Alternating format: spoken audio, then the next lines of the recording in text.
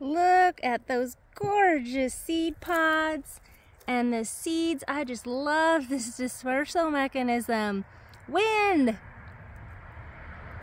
And they're just so fluffy so that the wind can carry them. And then look at these beautiful, healthy seeds. This is Asclepias syriaca, common milkweed.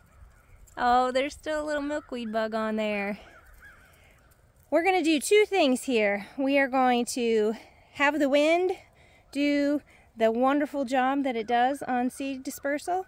And we are also going to collect some and spread them directly in a few beds. And look over here, there's a couple more. We don't have a ton of pods, but you can see I took some off that and I left some and I shook some out. Look at them stuck all over those plants. It's awesome. Yes, I hear you all.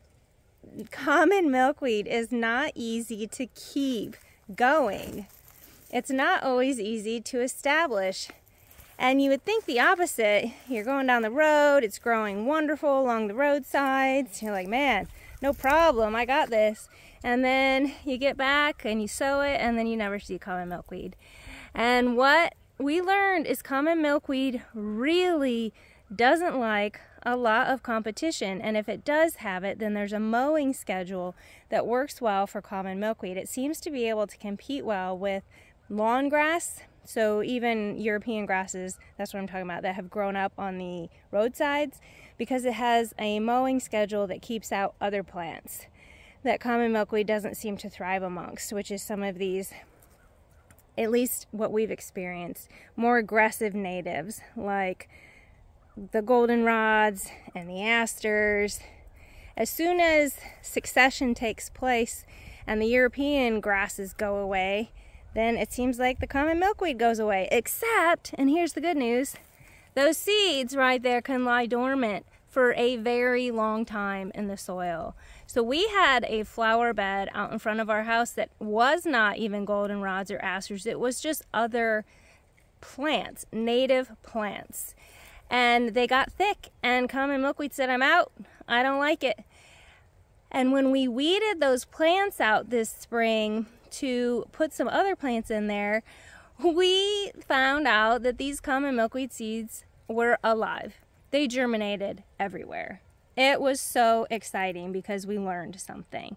And so this year, we are going to sow these seeds in some spots, which we have yet to determine, but I will share once we do.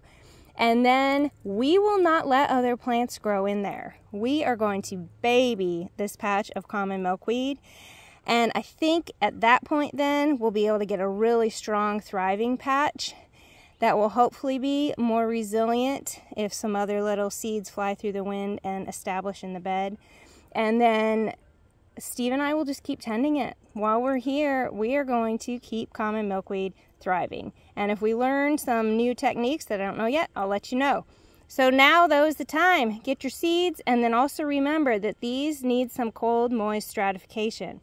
And so we're not doing that in the refrigerator. We are just going to do it out in nature. And so we will sow the seeds soon, wherever we're going to do it, and then let the cold and the moist work into the soil, and then stop the dormancy of the plant until it just starts growing in the spring.